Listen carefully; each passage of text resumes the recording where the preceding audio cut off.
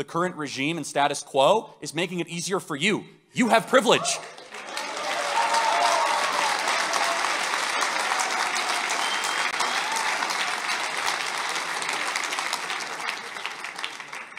I love how you turn it around after I threw facts at you. You're telling to go backwards like this, but the facts is it's there. The facts is that these laws that you say that were good.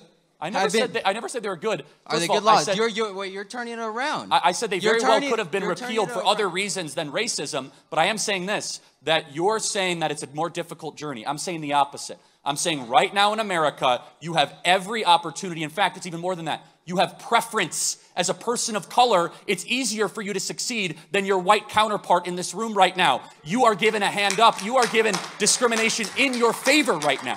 Hello guys, what's up? Hi guys, I hope you guys are feeling good. We're going to be checking out the college students, which was educated because he was talking about white privilege. Like, this is just crazy. Every college student has something to say, but I feel like this one was being educated.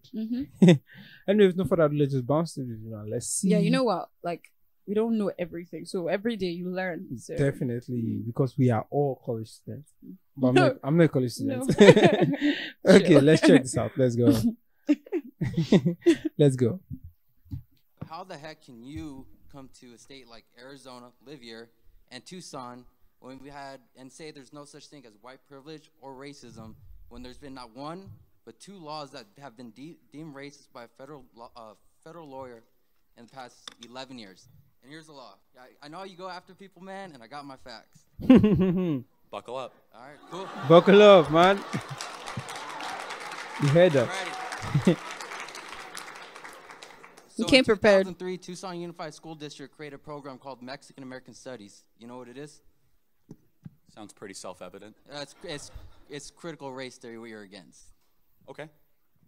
So in 2000, it was made to close the achievement gap for Latino students, for European American students. TUSU has 75% Latino students.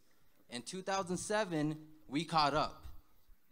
This is right around the time where Tom Horn, the state superintendent, saw this. He called these classes racist, teaching to overthrow the government. He lied and said they were segregating these schools, segregating the students. But here's the thing. He never went to a class. And he tried 3 different times, in 2007, 2008, 2009, and by 2010, Governor Jan Brewer signed the law that banned these classes. The only reason why he saw this because he saw that Latinos were catching up. In 2017, a federal judge deemed that the law was racist and that his whole point of view was racist, and it was the 14th Amendment that was wrong for us. He deemed these classes that were racist the whole time. So I want to know, how can you come here and tell me there's no such thing as white privilege and no such thing as racism? Easily. There's no such thing as white privilege or racism. So. But there's racism, but it's not institutional. I mean, so are you saying the judge was wrong? Of course. I mean, judges could be wrong all the time without specific knowledge of what you're talking about with that. But here's the most obvious way I could debunk what you're saying, which is you assume Jan Brewer signed it because she hates Latino people. Is that right? It came out that she has. It's been proven. Hold on a second. Hold on. Whoa. What evidence do you have that Jan Brewer hates Latino people? If you go watch the documentary about Raza Studies. What? It's been go watch the documentary called Raza Studies. It's about Mexican American studies. La Raza Studies? Raza Studies. Okay. Well, yeah, not exactly well versed in that, but what's wrong with that? I'm not saying there's anything wrong with it. It sounds interesting. But I suppose the question is, would there be another explanation for Jan Brewer doing that, or are you going to blame? She signed another law called SB 1070. So what about SB 1070? What's wrong? Do you know what SB 1070 is? Tell me what it is. It's basically a law for an officer to pull me over and ask for my papers when I've never even been to Mexico. Okay, well, I think people should be asked for their papers. Yeah. Okay, so there we go. Here's white privilege. Why is that white privilege? Okay, here we go. How is that white privilege? Here we go. Who are they going to ask for their papers? Me or you? I get asked for papers all the time when I get pulled over. What? Yeah, I can show you my pile of driver's tickets. Do you get asked to prove that you're a citizen of the United States? Hold on a second.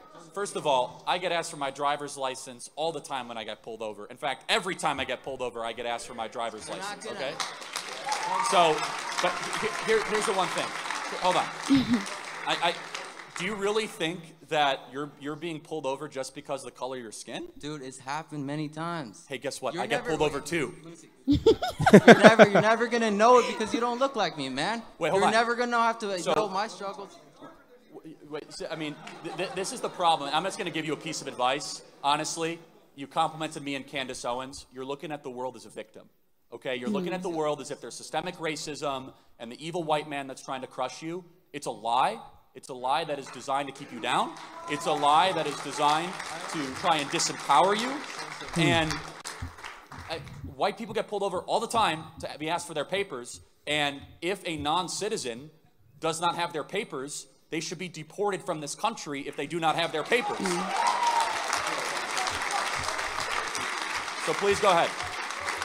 All right, before you start saying I'm playing that victim thing, I'm never going to call myself a victim, but I'm not blind to the fact that my journey is going to be different than someone that doesn't look like me. You're right. So you know how it's going to be different? It's going to be easier for you. It's because affirmative action laws benefit people of color above white applicants to certain universities.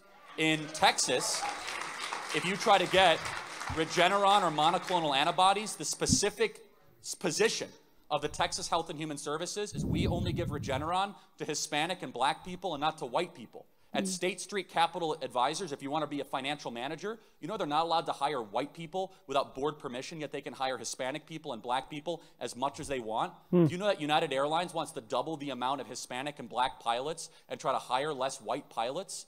You're right. You and I have it different. And currently, the current regime and status quo is making it easier for you. You have privilege. Hispanic privilege. Shit. I can see the look on his face. I love how you turn it around after I threw facts at you. You're telling to go backwards like this, but the facts is it's there. The facts is that these laws that you say that were good. I never said they were good. Are they good laws? You're turning it around. I said they very well. That's why it's called the Tony for other Point. reasons than racism. But I am saying this, that you're saying that it's a more difficult journey. I'm saying the opposite. I'm saying right now in America, you have every opportunity. In fact, it's even more than that. You have preference. As a person of color, it's easier for you to succeed than your white counterpart in this room right now. You are given a hand up. You are given discrimination in your favor right now. That's 100% not true, bro. It's that BS that you be teaching right now.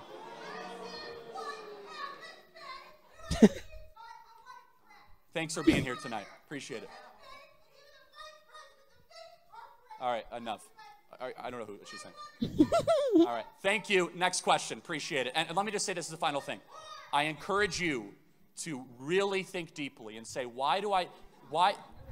thanks for coming. I encourage you to ask this. Is like, you say that the journey will be different regardless of skin color. And how about this? For our Latino conservatives here, do you like when you hear stuff like this? He doesn't like, and by the way, I just encourage, and he's darker, so yeah. And so, by the way, can you come up? He said he's darker. That's crazy. You got him tripping.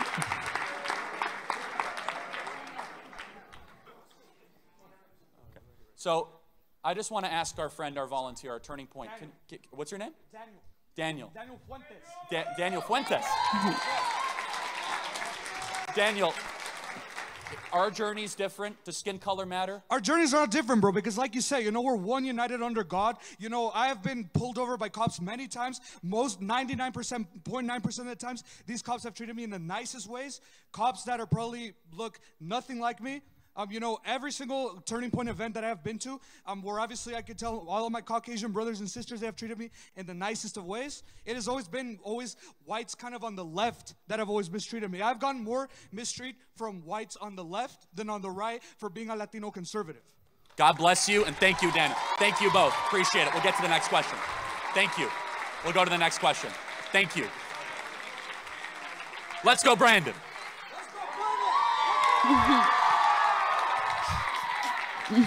She's crazy. Okay, that was crazy. That was kind of fun. That was fun to watch, man. Like, woo. But the guy, he didn't do a good research. He didn't do a good research. He came bluntly. He didn't do a good research. He didn't do a good research. And he's living this kind of how did he put it? Victim life. Victim life. Like every time, like it's not right. If you live in that kind of life, you will never move forward. You will never move forward. I've lived in a foreign country before. Not just GH to be precise. You know, in every country, they know their citizen. Like, let's not talk about black and whites now, for example. Let's not talk about black and whites.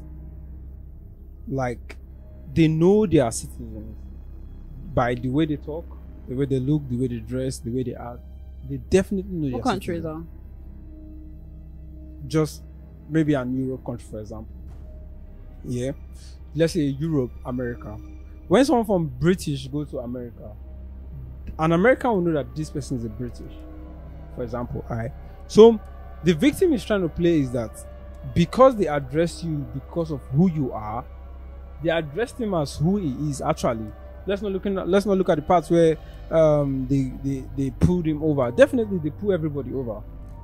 But because they are treating you in that way which they treat everybody, he victimizes himself and be like, oh, it's because I'm Hispanic.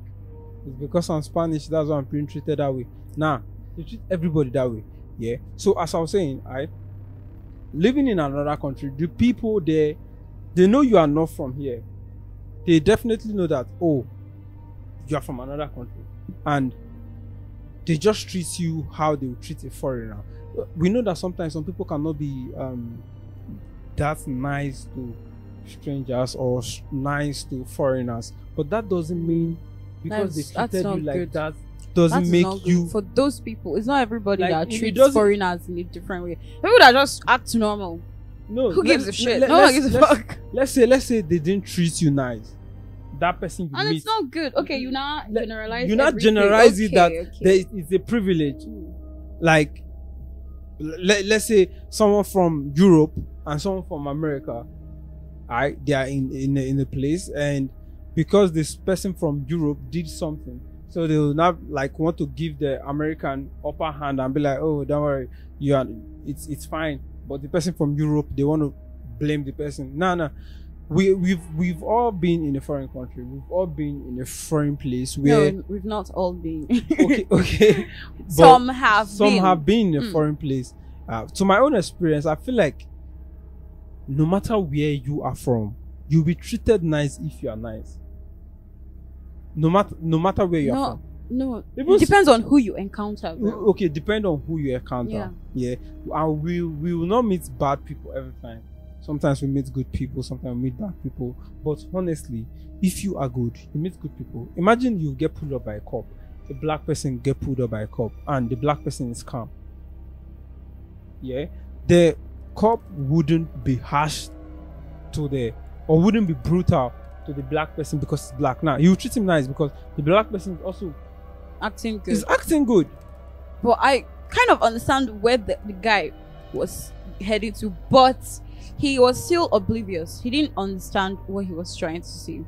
He was still trying to act as a victim and all. Because there've been cases, everyone has seen cases where they've treated people, innocent people, in harsh ways. Well, yeah, so now he's now like generalizing, like, okay, as long as the color of my skin is not white, I will be treated this particular way and it's not fair.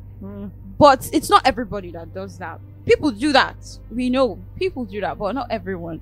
Nah, not everyone. It's weird. So I feel like some people are being criticized by what they look like, and definitely. Some people are just okay with this. That's where in this generation and this lifetime that we are, it's getting better. It's getting better. It's getting better because they are giving more opportunities to the Hispanic. They are giving more opportunities to the blacks. Look at the music industries. It's full of blacks. It's like the blacks are good. Now, okay. Look at the basketball. Look at the basketball. There's a lot of black people. Can I ask a question? Okay. Now, okay. So, what if the way we are going now, due to the fact that they've been harsh to other kind of races, like, okay, from the beginning of time, we knew that the whites, we all knew, like, the whites were, like here, and every other kind of races were below, like until civilization and everything started, like we now started having more tents and all, so we now wanted equality and all. So now we're in this part of life where everyone is on the same level. So now they're trying to, since the example is the blacks and whites. Now, since the blacks were slaves to the whites, now they're trying to give more opportunities to the blacks, and now they're kind of like neglecting the whites more. I like what he said, like they give more admissions and more opportunities to blacks and Hispanics, and then they like, you give this person, now they give you more access since you are this particular color, and now you're white, so we have to give these people stuff first before you. How would the whites feel? I feel like even the whites are now, they're kind of being neglected, and we're overlooking it. We're overlooking it. Do you know why it's all? And it's not all whites that are wicked. It's not all blacks that are wicked. Every race has both good and bad. Definitely. So now, from by the grace of God, now thousands of years from now, everything continues going like this, and then they start overlooking the whites and the blacks, and they're going up. Now, racism, it's like the circle of life. The whites will now be like, oh, you guys are like whites, black privilege. Black privilege. White lives matters and all shit. That's crazy. I feel like there's a crazy fantasy up there. You just brought out that imagination, and I feel like it's true. As the way they were explaining things, how they were giving some kind of drugs to the Hispanics and the whites and the blacks, and then they were not giving it to the whites. I'm like, wait, how?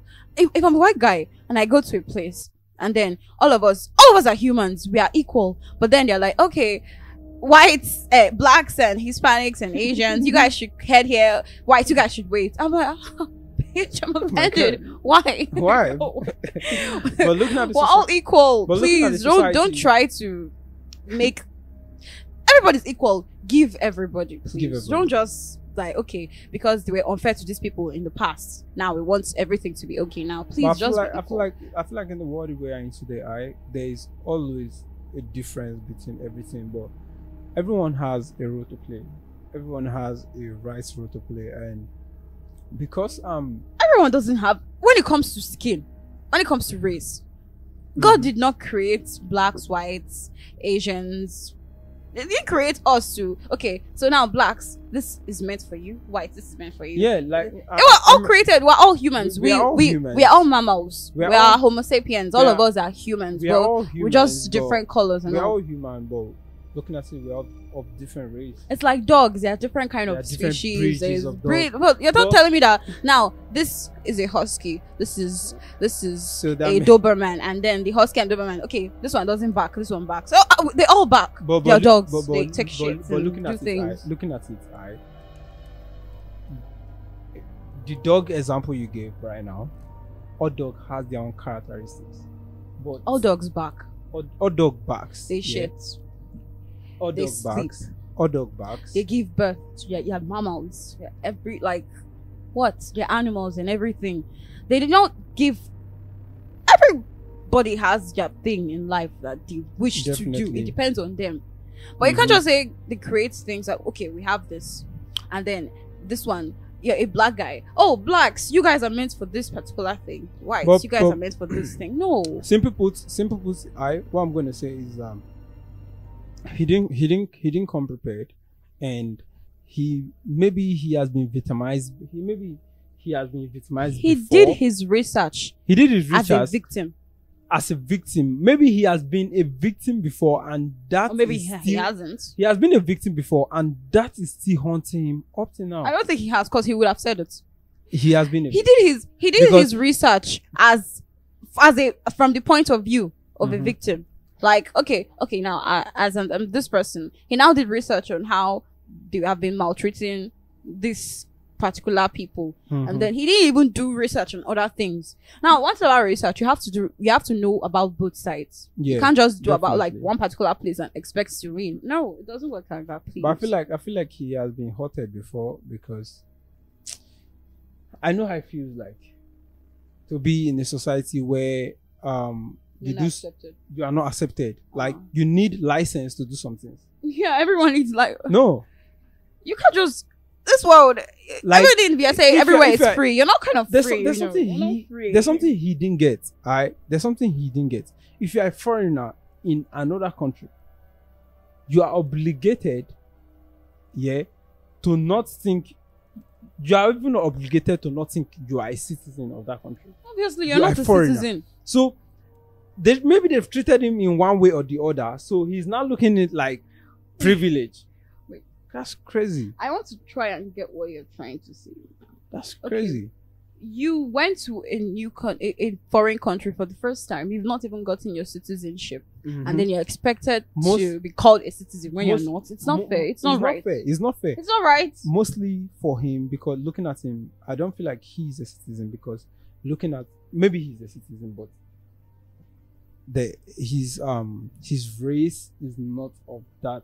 Yeah, of that's why they call them Hispanic Americans, that's why they Black call them Americans, Hispanic. Asian Americans, White Americans. You can be different colored, but you were born there The- or you went there. Like now, I can go to America or the UK and stay for a particular time and apply for citizenship. At the end of the day, I can get given the citizenship. Yeah, So basically, I am a citizen. you're a citizen. No matter my color or my accent or Yeah. anything. He's definitely a citizen. I know this. Or he's not. Or he's Who not. knows? We don't but know. his race.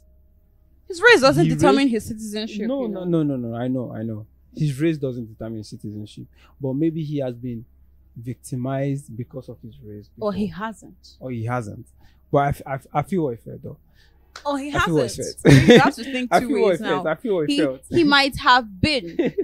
He might happen to been. I don't know if I'm saying that right. I don't know. Okay. I feel like we should wrap up this video. Okay, like, so it's fun. we should wrap it up. Thank you guys so much for joining, and we're gonna come back with other videos. Let's get feedback on this video. This video is really mind-blowing for me. Yeah, I like it. Thank you guys so much for watching. Keep watching and watch out for more. Peace and God bless you.